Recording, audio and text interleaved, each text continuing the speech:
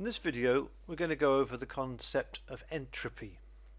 Entropy is often said to be the degree of disorder of a system, and what I'm going to try to do now is explain what we mean by this and why it's important. We know that matter is made of particles, matter in all of its forms, in solids, liquids and gases, and those particles have energy, and the energy causes the particles to do different forms of motion, or to have different forms of motion. In a solid, the particles are able to vibrate and about fixed positions. In liquids, the particles are able to vibrate and rotate and move around from one place to another with a limited ability. We call that translation. And in gases, the particles translate an awful lot. They rotate, vibrate and translate. We call these the degrees of freedom. And now energy is delivered to particles in a quantized manner. That means in small packets, which we call quanta. Well, each packet is called a quantum of energy, and these are very, very, very small amounts of energy, and they change the vibrational states of the particles in solids. So if a particle in a solid absorbs a bit of energy, the particles vibrate a little bit more, and they can keep doing this. There are lots and lots of vibrational energy levels. Rotational energy levels are even smaller, so smaller amounts of energy can be absorbed by particles, which will allow them to rotate. And once again, it's quantized. They can rotate a little bit or a bit more, but nothing in between. And there are many rotational levels. Translation, which is moving from one place to another, has very small quanta of energy, and so there are many, many, many tiny amounts of energy that can be absorbed to change the speed of particles as they fly around.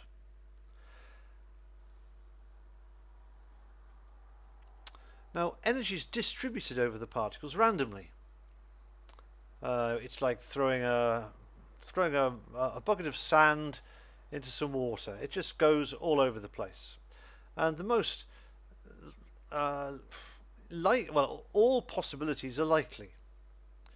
So what happens is when the energy is randomly distributed over all of the particles, it produces a particular state called a microstate. This is a specific arrangement of energy on the particles, and it's obviously very, very complicated when we have a huge number of particles and a huge amount of energy packets or quanta. So to really appreciate what happens, we need to have a look at a very simple situation. We're going to consider a situation here where we've only got 5 particles, 5 physical particles of matter, and 3 quanta of energy to distribute on these 5 particles. Well, we could choose to put all 3 quanta of energy on one particle, and that would constitute a microstate.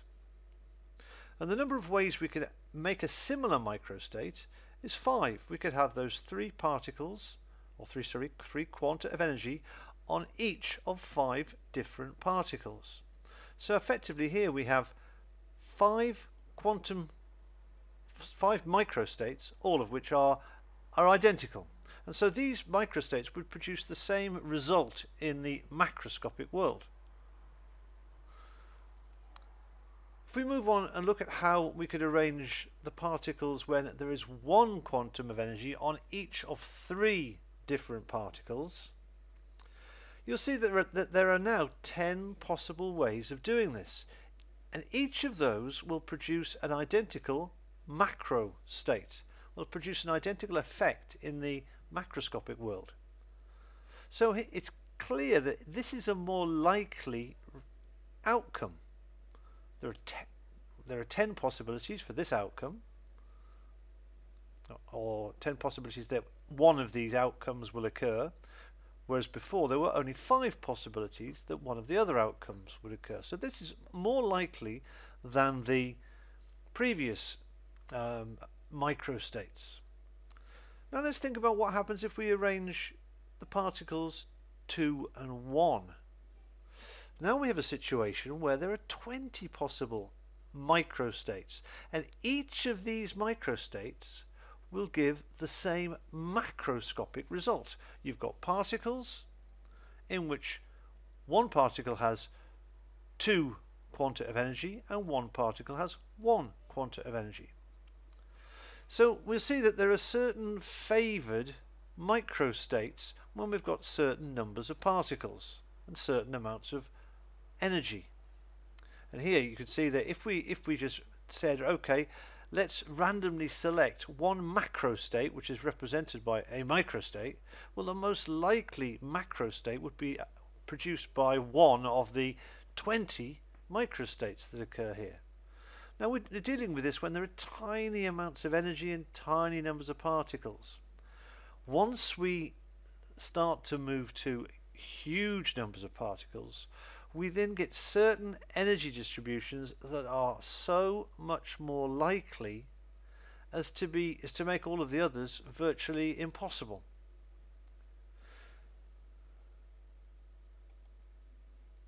So we have our microstates, which are increased in number by having more energy. As we have more energy, we get more microstates possible. As we have more particles, we get more microstates possible. And so what we call the number of possible microstates of a system, we call this the entropy.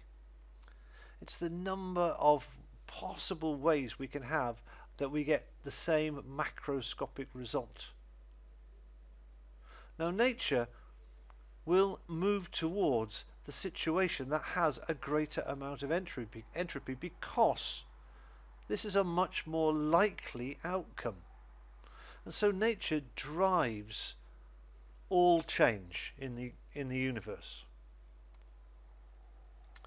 Now if we're going to talk about the universe, we have to define what we're talking about. We can talk about the particles that we are studying, and we can call those the system. This might be a chemical reaction or a physical reaction, but we can discuss it as the system. These are the particles under study. And then we can talk about the surroundings, and the surroundings is everything else outside of the system.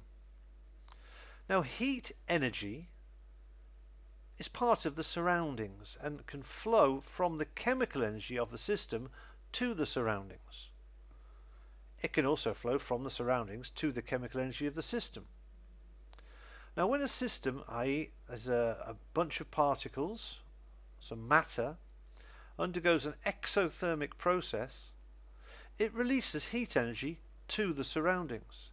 This heat energy increases the entropy of the surroundings.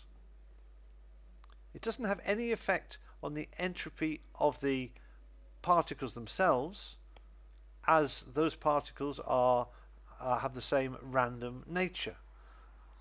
Those particles will be given more entropy by the extra heat if they're heated up, but as I said, we can count the heat energy as part of the surroundings. Now this gives us then our summary of what's going on effectively. To increase the entropy of any system, we need to either increase the number of particles or we need to increase the amount of available kinetic or heat energy. So any situation which allows this to happen for the universe is so incredibly likely to occur that it does. Well, it does with one small proviso, and that is that there is not some kind of energy barrier to the process happening. We call that kinetic control. That's also possible. But the reverse certainly is impossible. It is impossible to have a system which reduces the total entropy of the universe. And this gives us the second law of thermodynamics, which says that it is only possible for systems under study to decrease in entropy if there is a greater increase in entropy in the surroundings. So the second law of thermodynamics states that the universal entropy must increase.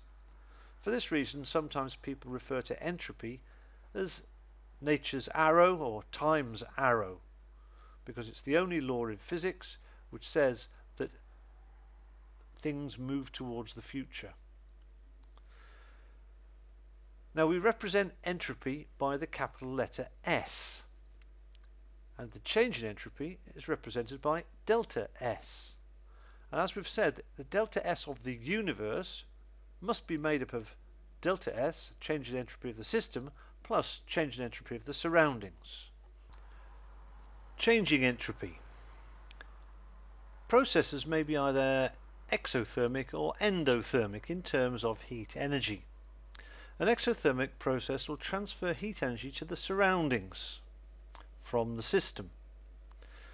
The chemical potential energy of the system changes to heat energy, which then goes to the surroundings. This increases the entropy of the surroundings and hence the entropy of the universe, so it's a favourable process.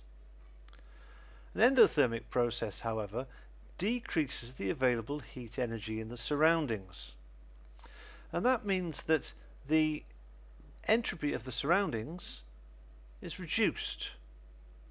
This can only occur if the number of particles in the system, and hence the entropy, increases by a greater amount. For any process to be feasible, which we say is thermodynamically spontaneous, in other words possible, the overall change in universal entropy must be positive.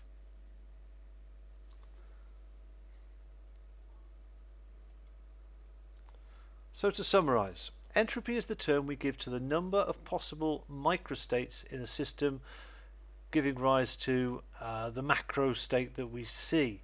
Remember, nature will move everything to one of the macro states, so a macro state, that is a function of the most probable microstate, because the most probable microstate will be so incredibly likely compared to the others that there is no choice. Nature moves it that way because it's just much more likely. We use the word disorder as it gives an idea of random behavior, because we know that the greatest entropy is produced when we have the maximum amount of particles of energy and particles of matter. Systems are only allowed to change in any way if the overall entropy of the universe is increased as a result of the change. And this can happen in two ways. It can happen by increasing the total number of particles in the system, or it can increase by increasing the available heat kinetic energy available in the universe. So entropy is given the symbol S, and a change in entropy is delta S.